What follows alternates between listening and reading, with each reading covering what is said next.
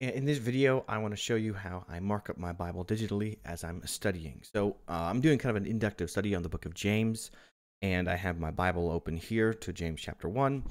And so I have these Bibles on GitHub, and I'll link them in the description where you can go and download them. I had them on OneDrive, but I think this is probably a better place to put them. That way, get them a little bigger. Just was weird with the whole OneDrive. It was like a really long URL, and it just looked a little sketchy in my eyes. So I was like, well, people probably trust GitHub a little bit more than just some. It didn't even look like OneDrive, so I changed it. So it's on OneDrive now, and you can get those if you'd like. And it's got the Bible in King James, Web Bible. I'm working on getting them in both org mode and Markdown, in case somebody is using like Obsidian or Zedler to do similar things that I'm doing here.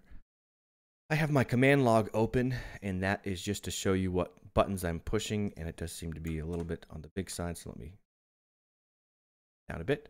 So let's show you what I mean by marking things up. So you got your text, and you can use the mouse to do this if it's easier for you, or but the part of the thing of Emacs is not using your mouse.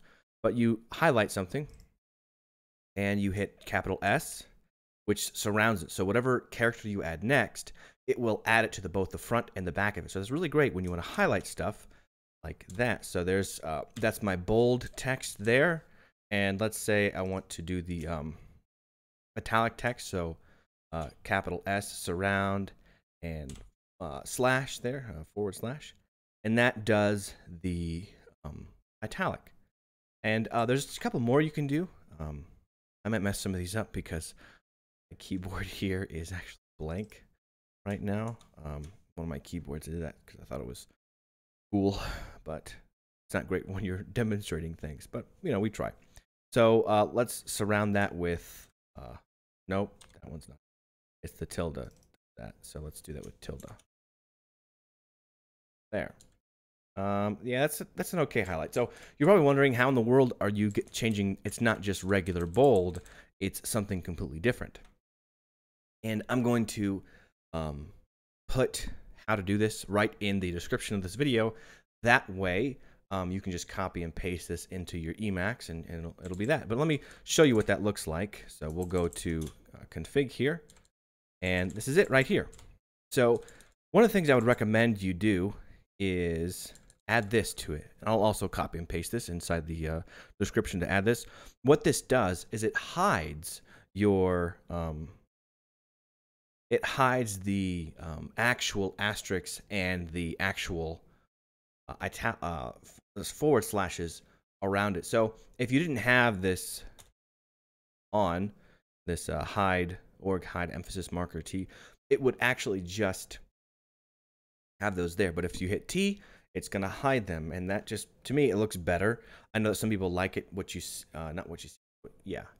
Some people like the plain look and the markdown look, like if you're using markdown files, it does the same thing as far as it shows those asterisks around the thing.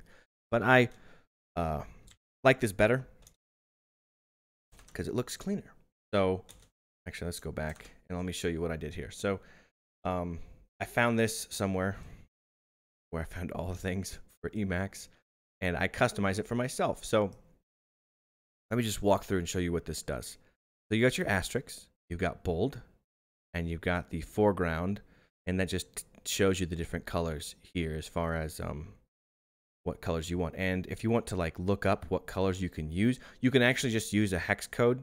So you do a pound sign or a hashtag sign, and then your 6-digit head code, and it will do it up based on that color. But in Emacs, you actually have particular colors, and I think it's this one. Yeah.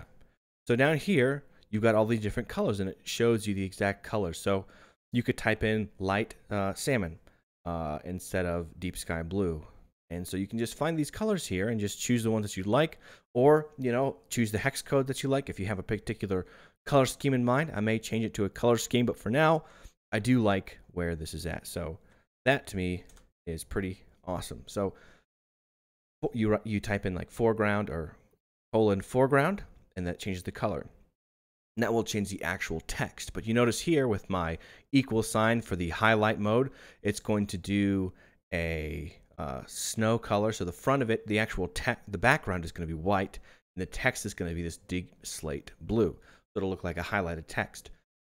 For some of these though, like for instance with my strike through, which is the plus sign, if I were to do regular plus signs around any particular word or string of words, then it would have a line through it. But I don't want that because I'm mostly just using this for highlighting for my own personal study. So I put in strike through nil, and so that way you can't see that. So this is a great way to create text and to highlight things. And let me now show you how this kind of works. So you can use your mouse and you can click it with it, but I really prefer using my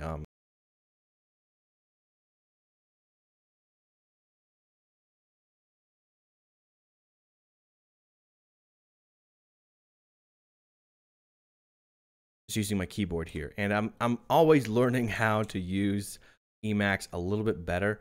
So well, this is really how to use Vim a little bit better. So you highlight something with, you start with visual with a V, but then you hit W. Oops, did I do W? No, I hit quit. No, not doing macros here. So you highlight with V and you hit W. Hitting Q, that's the problem.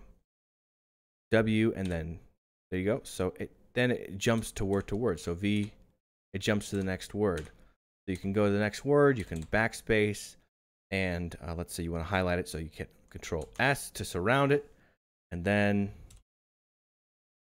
italic one, which is that. So you can have a nice little color scheme after the end of all of this and work through it. And to me, this is great for going quick through this. And you can just really just wrong.